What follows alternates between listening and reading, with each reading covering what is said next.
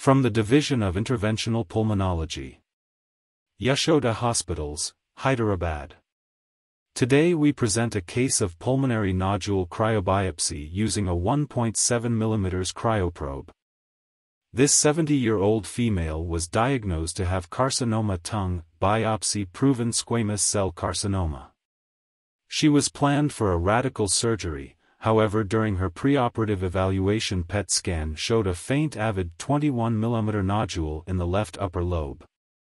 Patient underwent a CT-guided biopsy of the lung nodule and was reported as inadequate with only blood seen in the FNA sample.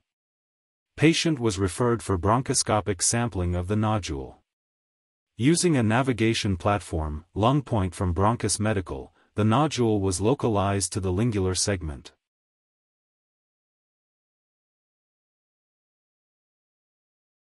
Using a thin bronchoscope and a radial E-bus probe, the lesion was localized and it correlated with the fluoroscopic target.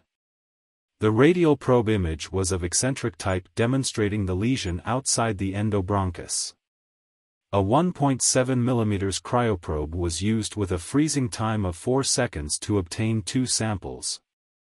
Histopathology showed tumor cells with IHC markers demonstrating INSM1 positivity favoring a spindle cell variant carcinoid tumor.